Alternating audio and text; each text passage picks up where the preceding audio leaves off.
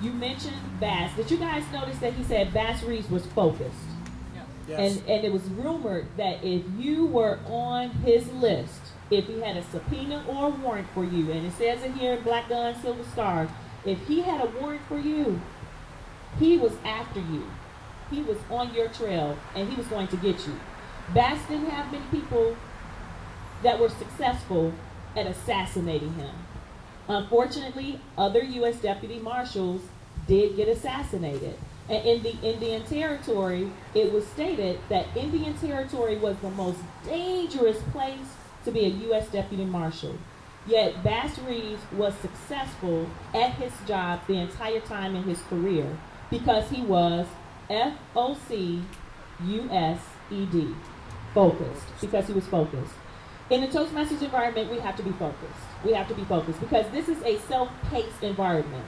Would you say that with Bass and his career, would you also say that values played a part? And if so, what do you think his primary values were? Yeah, I think he had great values coming out of slavery like he did.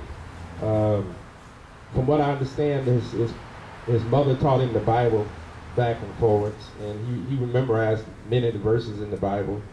And I think he made the decision that he wanted to be a good person and try to live up to being a good person.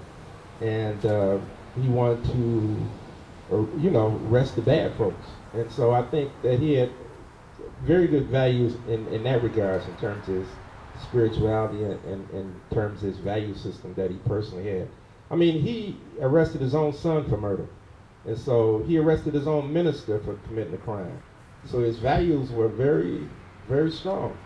Not many people arrest their own son for murder. You know, that's right. Also too, I went to high school in Oklahoma my last 2 years. And when I started doing this research, I didn't know that the Native Americans had Africans in bondage in the Indian Territory. Andrew Jackson moved the Indians out of the Southeast in 1830 to 1840. And the 5 civilized tribes, which were the main tribes in the Indian Territory, Cherokee, Choctaw, Chickasaw, Creek, and Seminoles, all had African slaves. And that kind of blew me away when I got into that research, because I didn't know that. And then after the Civil War, these blacks became known as Indian freedmen, and they were bidialectical and bicultural. Now, Bass was not an Indian freedman, but since he was a runaway slave who had lived in the Indian Territory, he did learn to speak the Muskogee Indian language, and that helped him to a great extent in terms of what he was doing.